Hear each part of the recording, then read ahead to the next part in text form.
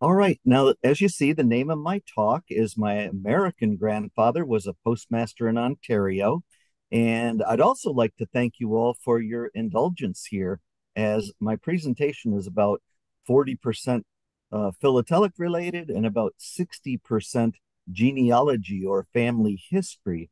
And yet my hope is that it's 100% enjoyable to you. My grandpa lived a really large life. And I hope that some of that comes through in my talk tonight. So thanks for letting me be here and share that as I merge my own philatelic passion with my family heritage. So I'll start off by saying that I put together the presentation with the help of three things.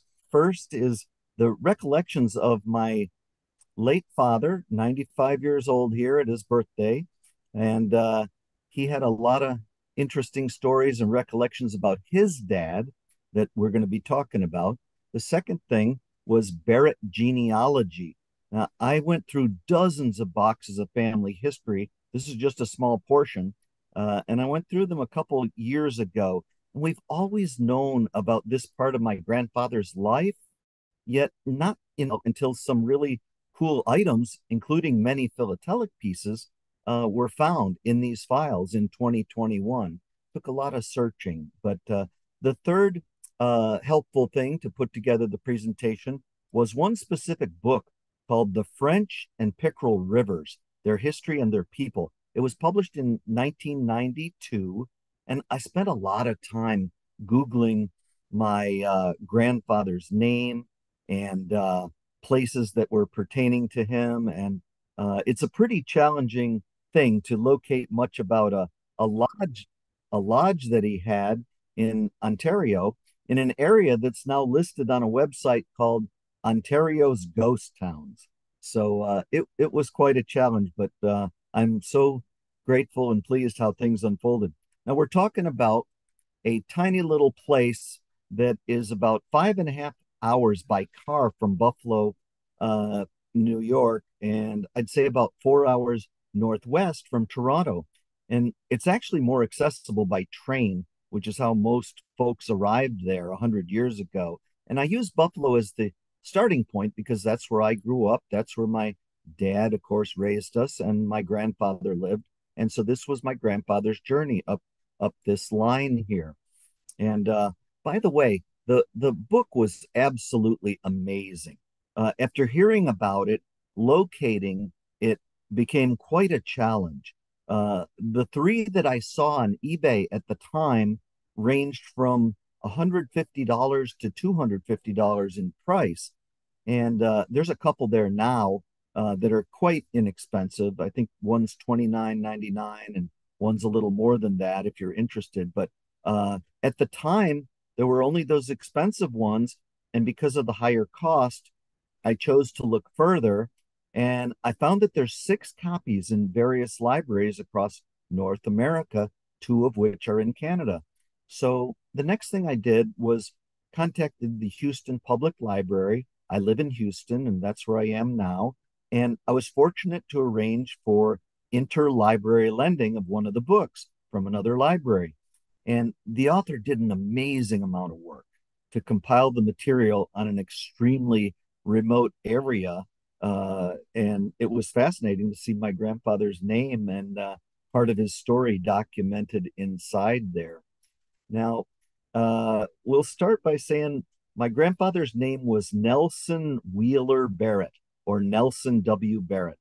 He was born in 1898 in Buffalo.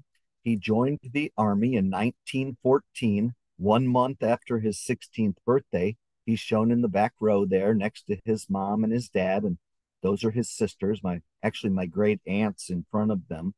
And he served 5 years in World War I, working his way up to supply sergeant. And after his military service, he played semi-pro baseball for a couple teams in Western New York. And he took some college classes at the University of Rochester, and he had a real vision for business. There's no exact dates from family archives or anything, yet sometime in the early 1920s, we know he traveled north into the wilderness of Ontario and he fell in love with Mother Nature there. and he built a lodge called Wanapate Lodge, and it's on the south shore of Ox Bay, which may not be familiar, but Georgian Bay down here may be more familiar in the lower left.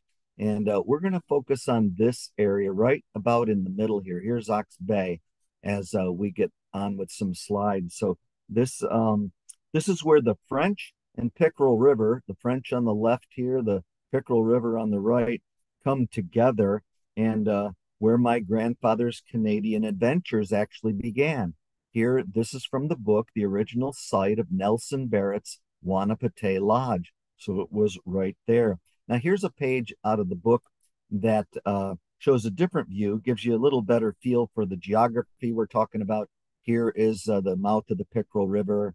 Here's the French River. And here's Wanapate Lodge down here at the bottom off of Ox Bay. And thank goodness for Google Satellite, because this is what I found today. And the lodge would have been right here. So the August 3rd, 1923 edition of the Buffalo Morning News noted that Nelson Barrett hosted his family at the lodge that summer, and his mom and dad, his dad was actually also named Nelson. It was Nelson T. Barrett was his father, Nelson True, and his two sisters, they came north and enjoyed a 10-day vacation at the lodge. And this is just an example of little things that I was able to find either online or in those boxes that I showed earlier. And Nelson W. Barrett placed ads in the September, October, and November 1923 issues of Hobbies magazine in Buffalo, New York. Here's the masthead inside. And he was advertising the fall hunting season. And that began a cycle of, for my grandfather at least, of being up north during the fishing and hunting seasons from May to November. And then he would promote his Wanapate Lodge from about December to June in eastern and central U.S. cities, visiting a variety of them. And he would get on the train.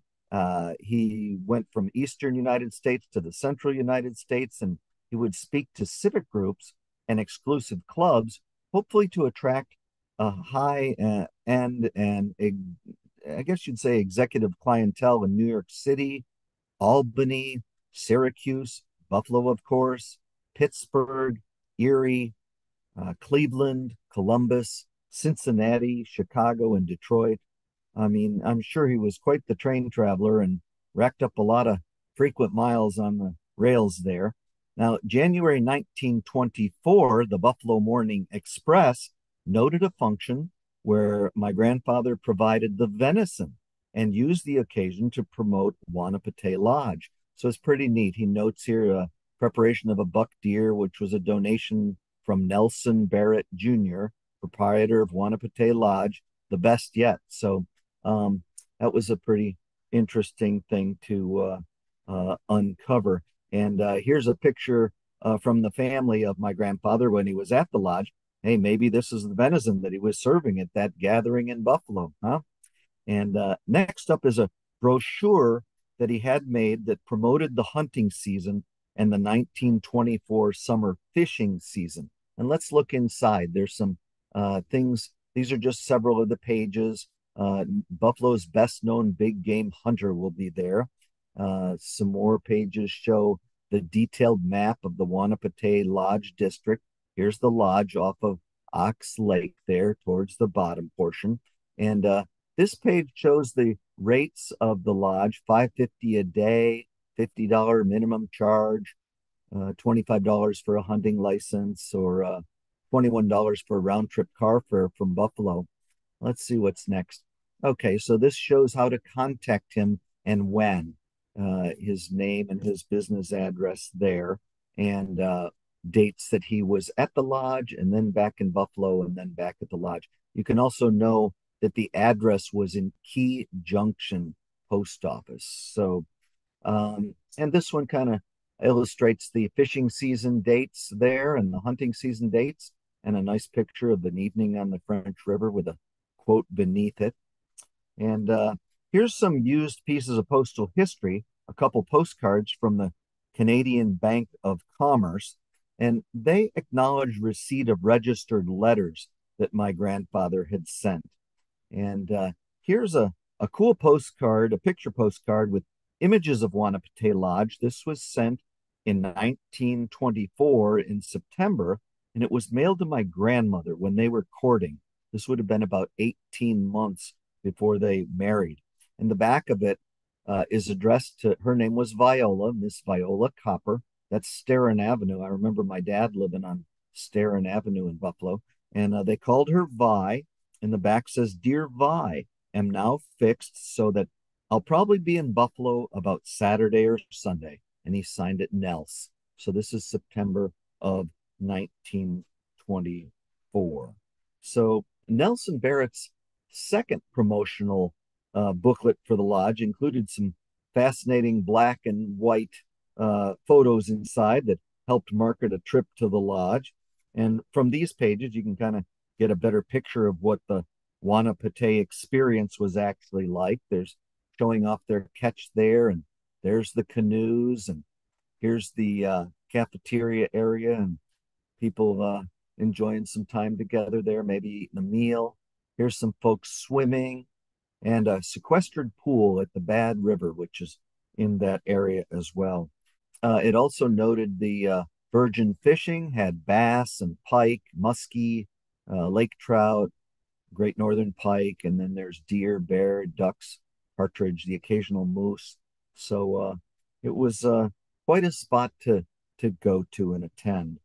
So as stock of these booklets began to run out, the last ones were sent with this flyer that announced that a new booklet was being prepared for the 1926 season. So this went in the previous mailouts, but this is what you would receive. And so grateful to find this booklet here in that folder. A nice drawing on the outside of the outside of the lodge. I mean, it kind of gives you a sense of, not only how rustic it was, but how big it was. What a great place to go and spend a week or two. So dates and transportation options are listed on the front of the booklet, and they're followed by more text and some interesting pictures. Here's more about hunting and how wonderful hunting was. 33 guests came in the fall of 25. We'll see in a minute what they hold. But here's some of the catch from the hunters. And it certainly was one of the highlights, as was hanging out around the campfire at night. And this image is also really special to me because it has an image of my grandfather on the left here. He would have been around age 27. Here's a close-up of him, and it's really wonderful to find a picture of him, any picture really of him at that age. So the next thing that I found while Googling things was an interesting booklet, Your Vacation in Ontario. This was produced in 1926, and it had mentions of a lot of different lodges and places to consider summer adventures. And inside at the bottom here was a listing for Wanapete Lodge with his name there, Nelson W. Barrett. It noted that there was 40 rooms without baths and prices to the side there. So that was a pretty neat thing. Next up, we're going to hark back to Buffalo's slogan 25 years prior, which was to promote the city in the 1901 Pan American Exposition. Consider that the World's Fair that occurred in Buffalo in 1901. Put me off at Buffalo. Now, Buffalo had 250 trains arriving in the city from all over North America every single day in 1901. And so this slogan, "Put me off at Buffalo," was a common thing to see on train brochures at the time. And this one was actually on a advertisement for a restaurant in the Ellicott Square building. And my grandfather's 1926 Wanapete marketing booklet changed that slogan to "Put me off at Pickerel," where the lodge was located.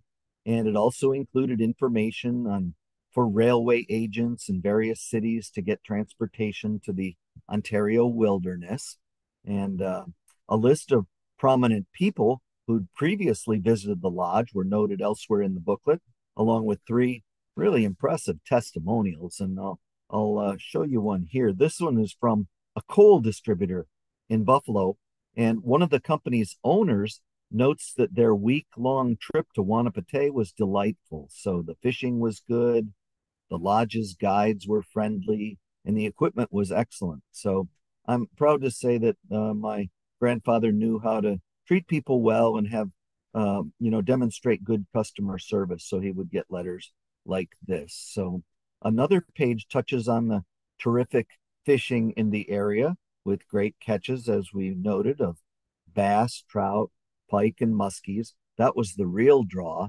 In fact, several Buffalo newspapers reported on the action at Wanapate, and my grandmother, then married, was shown pulling in a nice one here. And here's a caption right below it. Takes a girl to hook 'em. Mrs. Nelson W. Barrett snapped in the act of landing a good catch. Needless to say, Mr. Fish did not escape. Now, that's just part of a remarkable two-page spread from the old Buffalo Courier Express that I found in the family files. And one of those pictures, it was really indicative of two things to me as I, looked at this. One is how much my grandfather actually was able to network with people. He must have gotten either a reporter or a photographer to come up to the lodge, probably for free, and enjoy a week and take these pictures and report on it. So he was really an astute businessman and was good at networking. The other thing was this lady in the canoe here at the bottom. When I read all these captions, I realized that that was the mother of the dentist that I went to as a child. So there's Dr. Mimac's mom down there. So now here is a interesting Wanapate cover, which has a pickerel postmark on it and 22-cent postage to a bank in Toronto. Pretty neat that they had nice stationery available at the lodge. And around the time of this cover, my father, Nelson Richard Barrett, was born. And he was actually at the Wanapate Lodge when he was 6 weeks old, as was his little brother, my Uncle Clark, who would follow about 16 months later. So here's another bank confirmation card with regards to a registered letter sent to them by my grandfather. Now, this one was addressed directly to him in Pickerel River, Ontario, unlike the previous ones we saw that were sent to Key Junction. So now let's focus on the post office in the area of the lodge. The terrific book that I found has a entry that's specific to my grandfather. A man by the name of A.S. McConnell was inducted in 1926 as Pickerel River's very first postmaster.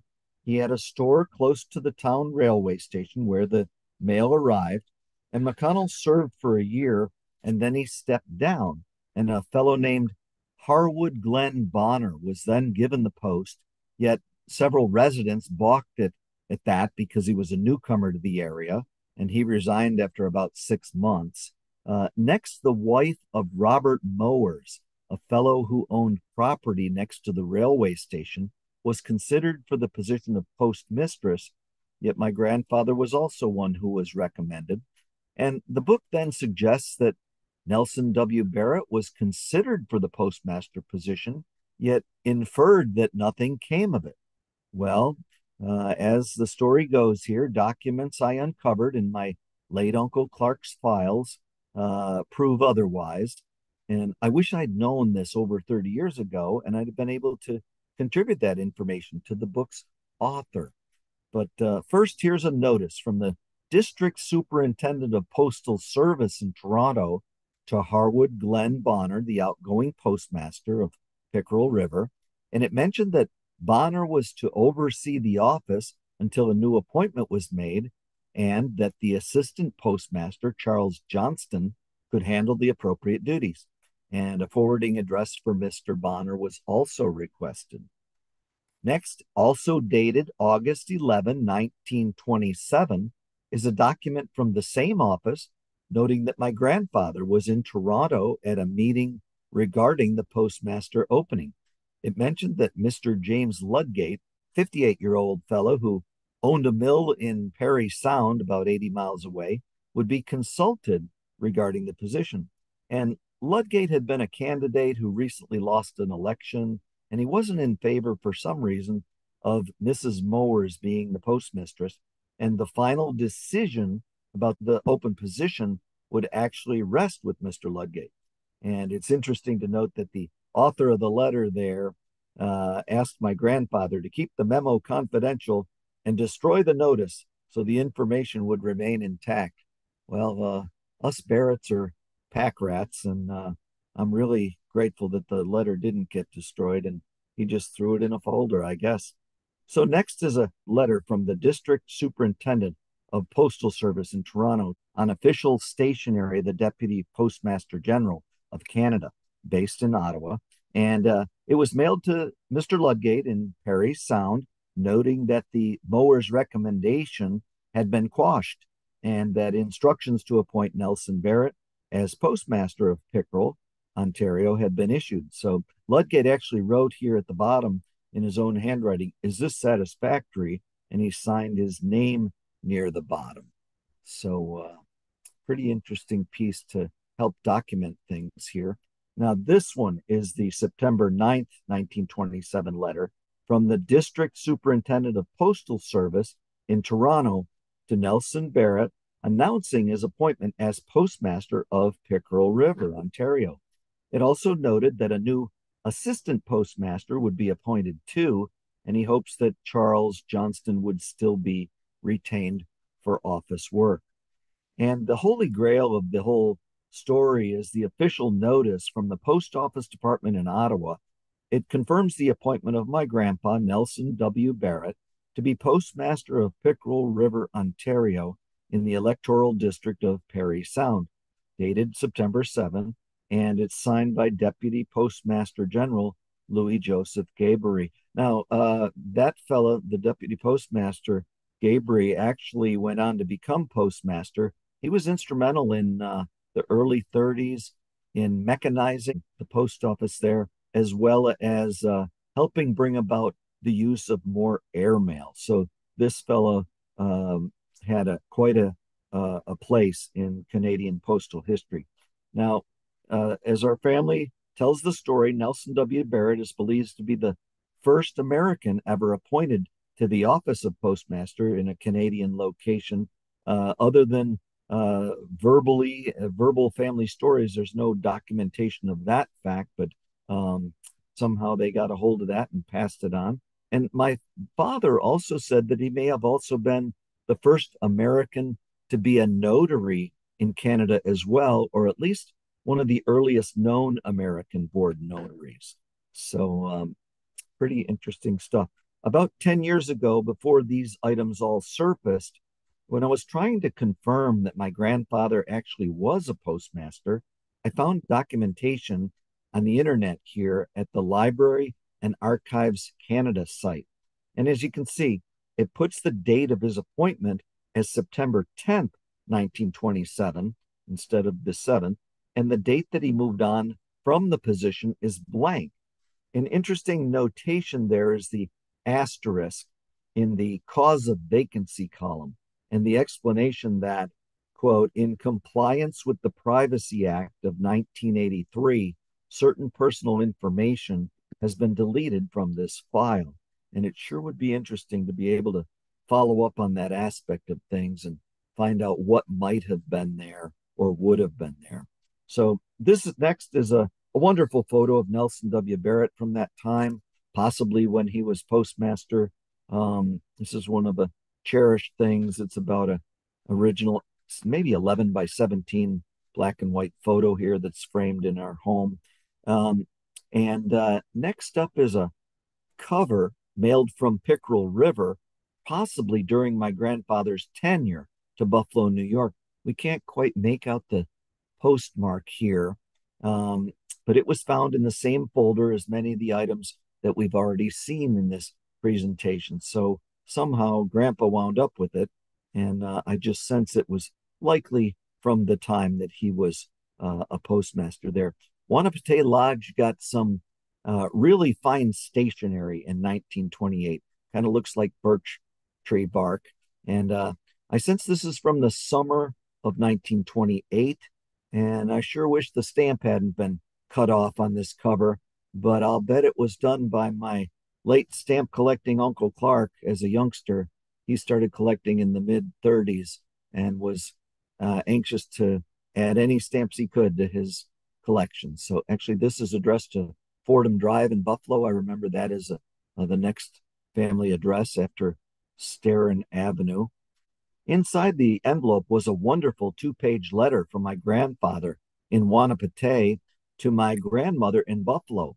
And among other things, the handwritten portion provides instructions on how to get my infant father's playpen across the border and through customs, and that bookings at the lodge were so good that they would likely have to turn some away during the middle of the season. So that was a nice confirmation of how well he was doing as a business person and a proprietor and host. Nelson W. was also pleased that a typewriter had arrived, as he was probably comfortable with that use of that from his time in the service. I remember as a youngster being a very fast typer with his two fingers, a hunt and peck typer. So he certainly knew how to write documents that way. Now, the back of each page of the stationery has a detailed map of the Wanapate district on it, noting the area's geography and a location of the lodge. He didn't have to put this on the back of stationery, and he really went all out, and that's pretty neat. So, also in the archives was a check made out to N.W. Barrett from a customer in Williamstown, Massachusetts for $13, which apparently had bounced. And there's a 2-cent excise stamp affixed to it, which was probably a tax paid at the Canadian Bank of Commerce when it was initially deposited. And the front also is signed by a notary and stamped protested for non-payment. No idea if that amount was ever collected. But the next piece of postal history is a fun one. It's the only item I've ever found that's associated with Wanapate Lodge other than the family files. And the front proclaims that they're landing some big ones in the Pickerel River. And there is a Pickerel River, Ontario postmark on it. And the sender, writing to a relative in Harrisburg, Pennsylvania, notes, quote, "Well, here we are. And can you imagine me landing some of these big ones? Well, we are. Sorry you could not be with us. This is a fine place, good eats, kind people, and beautiful scenery. Regards, Uncle Sam." So that's pretty neat to have added to the collection. So here's a canceled check from December 1928 for over $1,600 to Gregory Greek and Company, payable a month later with 8% interest. And it was probably for a loan to that was given to Wanapate Lodge, possibly used for rental payment of what is known as the Crown's Land. And the province of Ontario managed the use of shore lands and the beds of most lakes and rivers. So maybe my grandpa had taken out a loan for some of those payments, and that's what this is reflective of.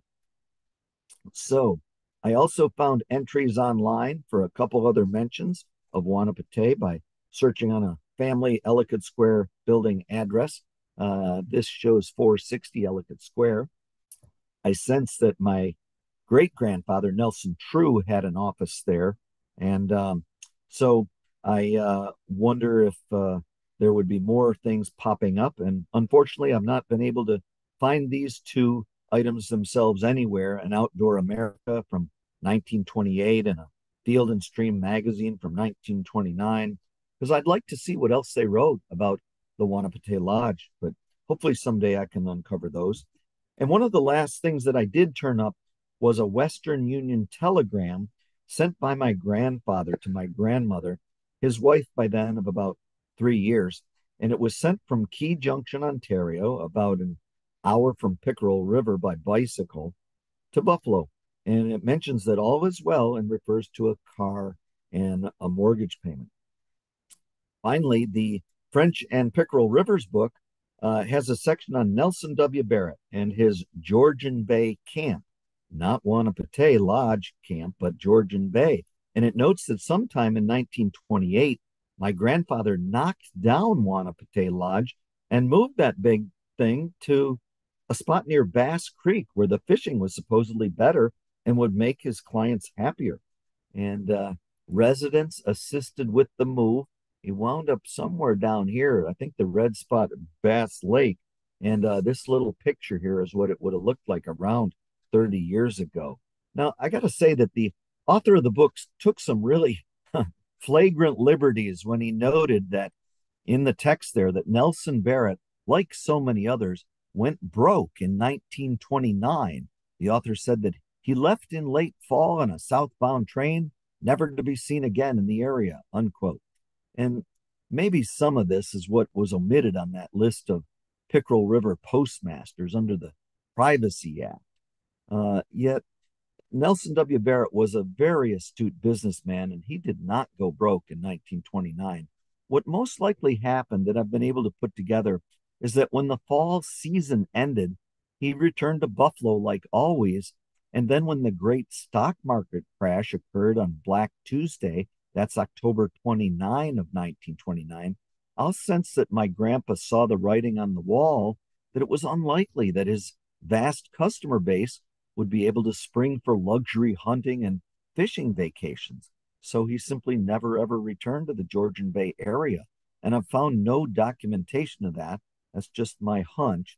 And I've never found anything pertaining to him giving up his position as postmaster. But what I have found is confirmation, though, that he definitely had money. And here are three canceled checks dated the following January, February, and March 1930, showing large payments to that same Gregory Greek and Company for $4,600, $4,700, nearly $3,200. And I wish there was a way to correct the written information that the book's author had put out 3 decades ago, yet I'm sure that that person has likely passed away and there's not going to be a second edition. But at least this kind of writes that story for the purpose of this talk. So uh, to round out things here, what did my grandfather do with his life after that? Well, as I said, it was pretty big. He worked out of an office here in the Ellicott Square building in Buffalo with his father, Nelson True Barrett. Nelson True was an attorney who had an office there, and Nelson W., my grandfather, did collection work, and he excelled incredibly at it during the Depression, and he became quite wealthy. This building's still there. I took this on a recent trip to Buffalo, and beautiful, beautiful. If you ever get a chance to go to Buffalo and you're in Lower Main Street, just walk into the lobby. It is incredible. It's absolutely beautiful. This was the largest office building in the entire world when it was built in 1896, and it was the largest office building in the world until 1908. And as I said, my grandfather worked out of here, and he began buying houses from local banks in the 1930s for literally pennies on the dollar.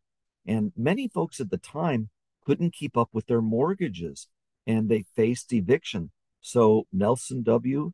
frequently rented, he would buy the house and rent back to many of these owners. And they just loved him because he made it possible for them to remain in their family homes and not have to leave. So it was a win win for everybody.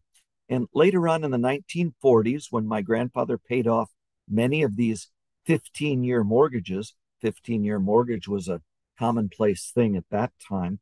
So when he paid off many of those on those properties, he sold a good number of those homes and he began buying several large, prominent buildings in downtown Buffalo.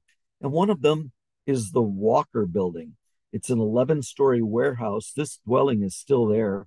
It was built in 1915, about when this picture was taken. It was home to the Walker Shoe Company. And here's a choice piece of vintage postal history from that business, which is not easy to find. As you can see, this one has an invoice on it. I've collected or attempted to collect Walker Shoe Company postal history for about the last 25 years, and I think I have 3 or 4 items total. It's just not easy to find those things. They were in other locations, I believe other cities besides that. And Here's another later one that I found, and the address that of that building is 37 Franklin Street. These earlier 33 and 35 had other smaller buildings, which later became parking lots on it. But that's the address to those. And my grandfather marketed space in that warehouse initially and called it the Barrett Building. When my grandparents would build a beautiful 3,000 square foot penthouse on the top floor where they both lived out their lives. It's right there in Lower Franklin Street. The Barrett Building was renamed the Merritt Building, and that's what I always knew it by as a youngster. And it formerly the Walker Building, very desirable space. This is from the probably around 1952, I believe. And it notes each floor is 6,000 square feet. The penthouse would have been 3,000 square feet up here. And here is what the building looks like today. It's office condominiums. Each floor is owned by a different owner now. The family sold it in 1990s after my grandmother died, and the new owners have renamed it Cathedral Park Tower. And to keep moving on, just blocks away was a the 12-story DS Morgan building he bought. He acquired it and later sold it to Erie County in the mid 1960s for just $1. And my grandfather called that civic gesture a deposit in the account of good citizenship. And he sold it to Erie County because the Morgan building was then raised. This would be in the mid 60s to make way for the new Ed Rath Erie County office building, which is still there. And actually, here is a beautiful cover sent to someone at the Morgan building there. It's extremely rare with a full set of the 1901 Pan American Exposition transportation commemorative stamps. These are America's first bicolored stamps. There were two color stamps from the 1869 issue, but those are considered definitives. These are America's first two color commemoratives. So I thought I would show that to our stamp collecting friends here. And we're getting to the close here. He also bought the Buffalo Downtown Garage. This would be at the back of the Merritt building as I knew it. And this faces Pearl Street. It's still there. And he purchased the other side of the block, a building known as 268 Main Street, which of course is on Main Street. This is an image that I found from the 60s, and it looks different today, but this is how my grandfather made it look. He put on a modern facade on a much older front, and he won a national award for renovating it and making it look like this. I sense my dad might have in some slides that I'll later uncover a color picture of this, but it was gray and kind of silvery and black, cobalt. It was really nice. This is diagonally across from the Ellicott Square building. And another property that he acquired was the Greystone Hotel. This opened in 1897, and it housed many people who visited the city for the 1901 Pan American Exposition. And here's an attractive cover sent to my grandfather at the Greystone from the Buffalo Area Convention and Visitors Bureau. It's nice that they had a connection and he could house guests at the hotel, and they would announce the Greystone as a place to stay if you came to Buffalo. And the last dwelling he bought was the prestigious building at 800 West Ferry Street, still there. This has been an exclusive address for several generations. An amazing place. And after living an incredible rich life for nearly 74 years, my grandfather died in 1972, which the Buffalo Evening News duly noted, and he was interred with a 21 gun salute in Buffalo's vast Forest Lawn Cemetery. That's where President Millard Fillmore is buried, and numerous other local dignitaries and celebrities rest as well. And so I'm happy to close by mentioning that he was a member of the American Philatelic Society, as well as the Society of Philatelic Americans. And here is his 1972 SPA membership card. That building is at 37 Franklin Street if you ever drive by there. In fact, I used to park cars there for the hockey games and then run down to the auditorium and get a ticket to go inside. But If you go to games, you may pass this building if you're there. But next, here's the only picture that I have of my grandfather and I together. This was taken on my seventh birthday in 1965. His birthday was February 24th, and mine is February 27th. So we always celebrated together. So that's a charming photo that I like. And if you're wondering, the Pickerel River Post Office closed about 20 years ago in 2004 after providing 129 years of mail service. So thank you so much for listening. I'm happy if I can to help with any questions you may have.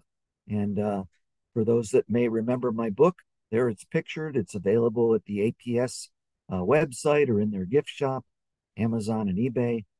You can contact me at that email address. There's a book, a Facebook page for the book, and I actually am getting down there. My last carton, I've only got 9 copies left. But thank you so much for having me speak to you and share my family and philatelic stories tonight.